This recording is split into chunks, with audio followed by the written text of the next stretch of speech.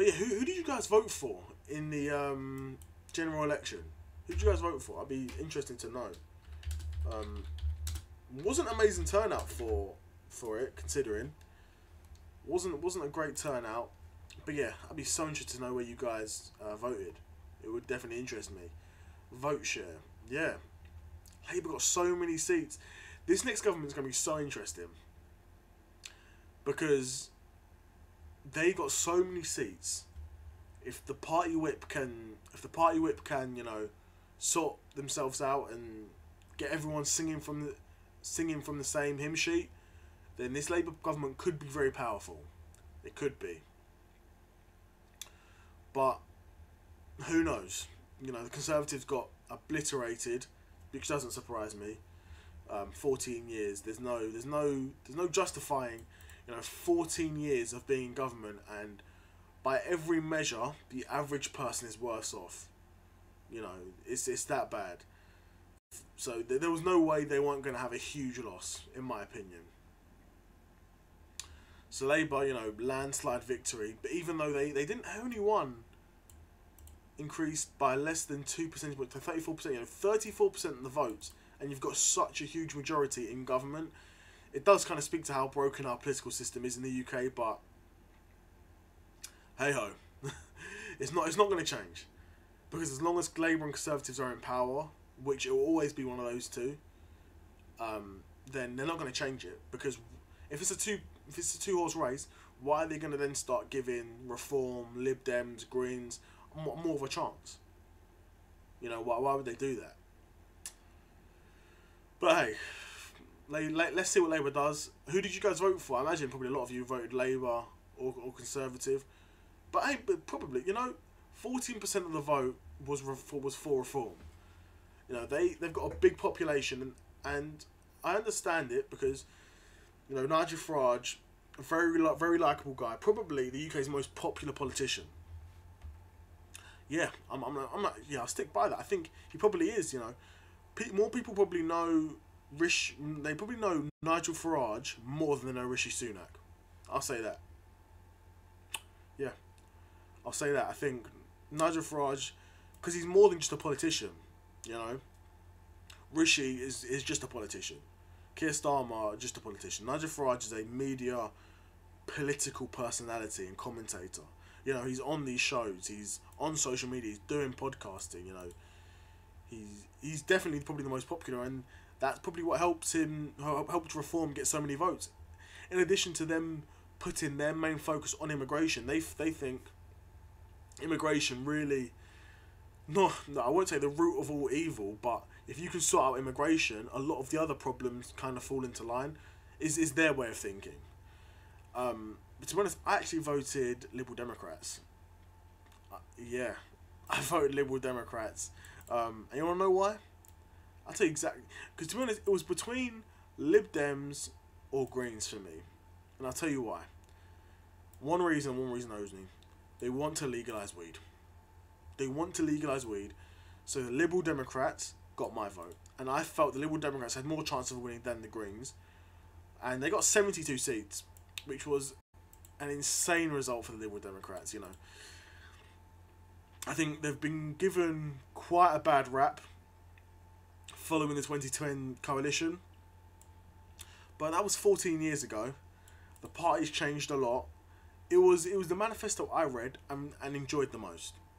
You know, I would love to work with them, potentially, in some capacity around their weed legalisation rules. Because I think a lot of people in the UK, even though I was out last night, everyone smokes.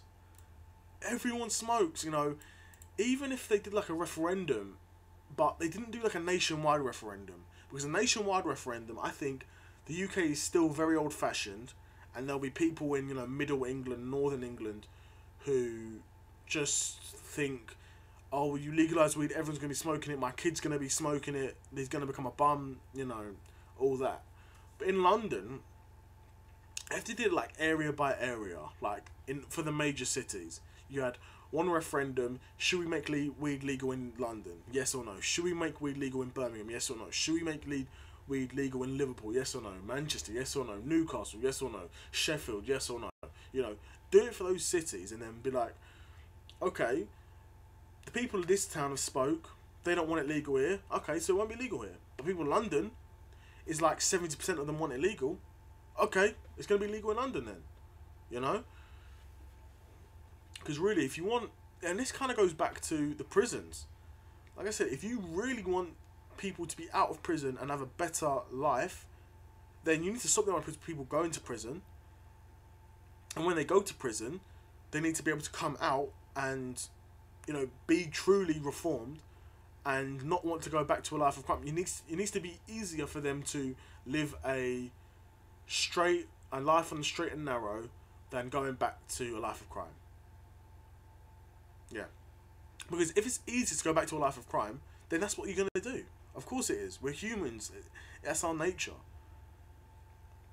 But the first step to doing that, in my opinion, legalise weed, stamp out the illegal market.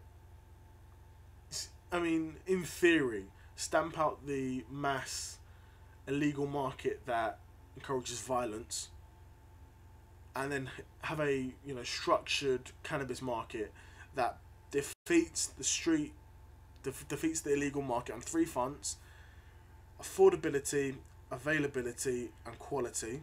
If you can win on those 3 fronts, then there will be no illegal market. But if you just legalise it, and then you don't deal with any of those 3 factors, then you'll just have a illegal market. You know, you'll just have people selling weed on the streets and not getting arrested for it. Which, to be honest, wouldn't be that bad. But at least if you had a legal, regulated market, you could take off which is what the Liberal Democrats talked about. They wanted a legal market so they could take off the super strong, uncontrollable, you know, weed, the skunk that is really doing the damage. That, you know, the problem with it, people think all weed is the same, and it's not. But if people actually understood what they were voting for in a referendum like that, and to take skunk off the streets and replace it with legal weed, I actually think you'd get a lot more votes to legalise it than not. But people don't want to listen. They hear weed, oh, it's illegal, it's a drug. I don't want nothing to do with it. That's a lot of people's thinking. But game is game.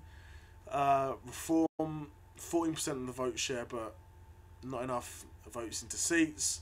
Shame, but I'm sure Nigel Farage is used to it. Same thing happened when he was in UKIP. But that shows that we need to reform the UK political system, but it won't happen because you've got these 2 in power. And they're only interested in winning, they're not interested in democracy. But hey, we'll see how it goes. Yeah, that's what I like. I like seeing all that yellow, man. Yeah, that's that Lib Dem, bro. That's that Lib Dem. I want to see that yellow. That's that Lib Dem. Yeah, man. Let's go. That's that Lib Dem. Goats, bro. They're the goats.